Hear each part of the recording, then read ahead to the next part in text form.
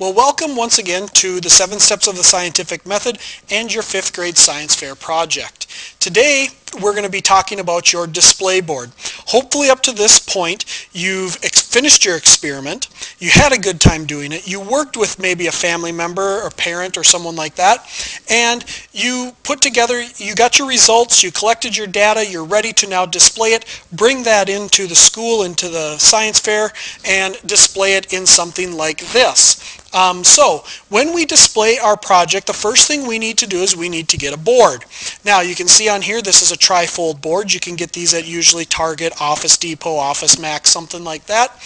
You can go ahead and purchase one of those. I do have some boards. They don't exactly look like this one, but you won't get docked down if you use the boards that I have, but I do have some that you could possibly borrow or use.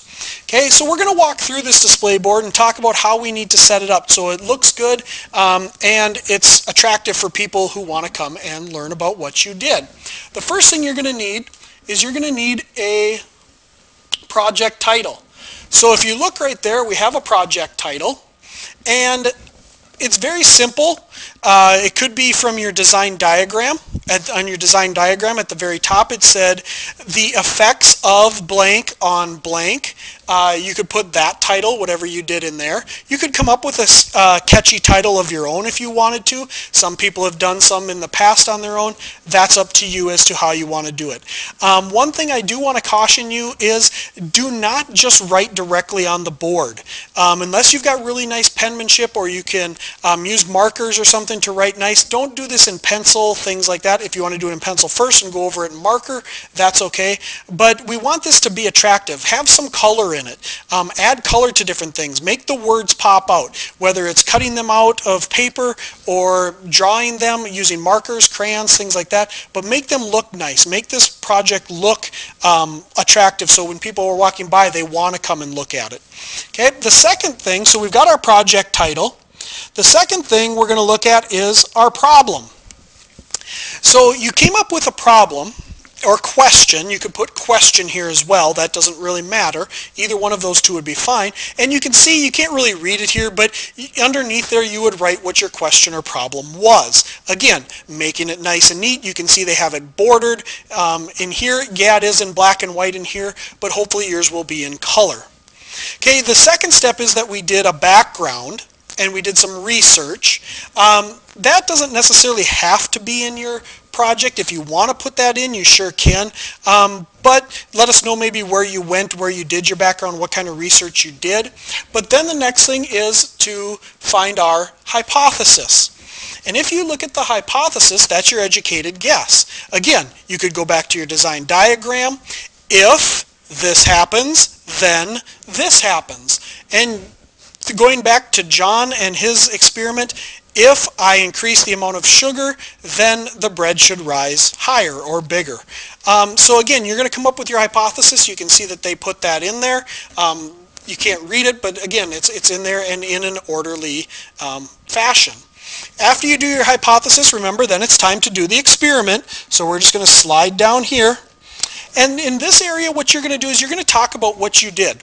Here is where you could refer to your procedures. You might want to put in here the constants that you used, the materials that you used, your control group that you used, all of the things that are going to make your experiment work. I should be able to cut this piece out of your display board, take it home, and do an experiment, this exact experiment, and hopefully get the same results.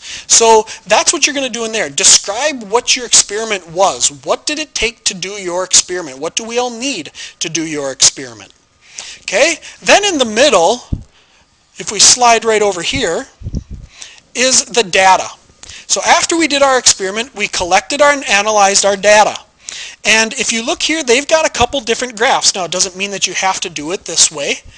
You might just have one graph. You might just have pictures. So a good thing to do is take pictures while you're doing your experiment and to bring those in.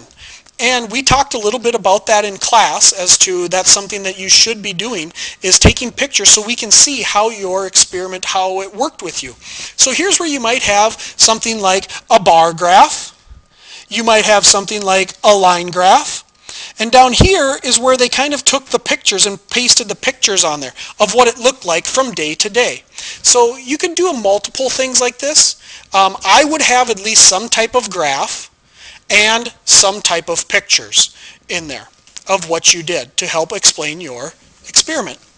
Then we're going to slide up here to the right side of our board to the results. And your results are what happened. Did you prove or which was the best, which was the second best, third, fourth, whatever it was. What does your data show us? That's what's going to go in here. Okay, and that then leads to your conclusion, which your conclusion is, did you prove your hypothesis correct or incorrect? And that's basically what you say. My hypothesis was proven correct, so-and-so was the best. Or my hypothesis was proven incorrect, this was the correct or the best one. Okay? Then we do leave a little space down in here. And we talked about this in our last video about next time. Is there something you could improve on? Could you make your experiment better? Was the data not separated enough, so we might have to change how our experiment went to get the results, like John had to do. There wasn't a significant amount between 50 and 100, so he redid his experiment. So that's kind of the next time. Then if you look down in front of the display, down in here, we've got a model. If you want to bring in your information and the things that you used, if that's something that's appropriate to bring in. Obviously, if you do something like moldy bread or something that's growing and it's not growing anymore, that's going to be hard to bring in. But if you do have things, some kids have built things before, bridges, things like that, you want to bring those in, that would be fantastic so we can see them. The next thing you're going to see is they've got 2, 3 journal type things. Again, we've talked about this before. These are things that you don't have to do for our 5th grade. We're looking more for when we were in our experiment over here, whether you were going to have your procedures list and your materials list there, or you could put them in something like this journal over here, and you could put your materials and your procedures list in something like that. That would work as well, and have that there. I wouldn't label it journal, I would label it materials and procedures list. Okay? So that's kind of what your board should look like. That's when you come in for your science fair project, something like that. It will be sitting on a table very similar to this. So hopefully you can get that taken care of. Don't wait till the last night to do it. Spend some time, make it look nice and neat so people want to come and see your project. So I hope you've enjoyed your science fair project. I hope you had a good time. I hope you learned something. And I hope you're able to come in and present this to myself, judges, and parents and students that want to learn about it.